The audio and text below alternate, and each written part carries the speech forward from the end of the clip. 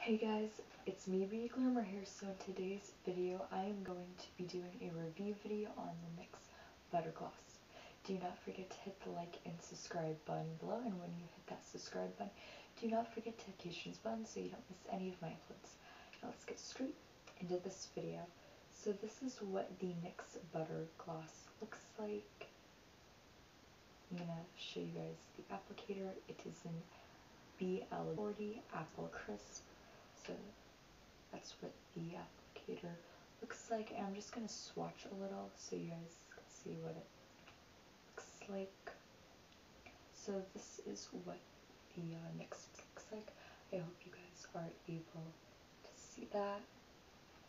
The thing that I like about the NYX Butter Gloss is the applicator. I like applicators. I like that, the applicator, just makes the butter gloss so easy to apply. It just kind of like glides onto your lips a little. The second thing that I liked about the butter gloss is the consistency of it. It's not too thick, it's not too thin, it's just right. So yeah.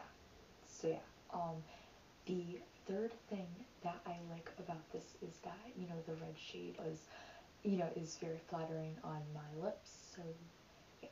I also liked that, it smelled nice. It had a very, nice fragrance to it. So that is what, oh, and another thing I like about the NYX Butter Gloss is that it does stay on your lips for a long time, so it lasts okay.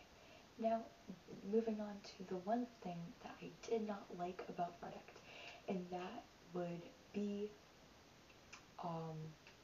after you're done, eating and drinking, you have to reapply the lipstick and just do kind of little touch-ups. So that's the only thing I like about this product, is having to do, touch-ups every single time I eat or drink something. I will be purchasing this product when I run out of this one. So, you guys can get the NYX Butter Gloss at Walmart and Walgreens. At Walmart, the NYX Butter Gloss is $4.97. So I hope you guys enjoyed this video. Do not forget to hit our subscribe button below. Bye!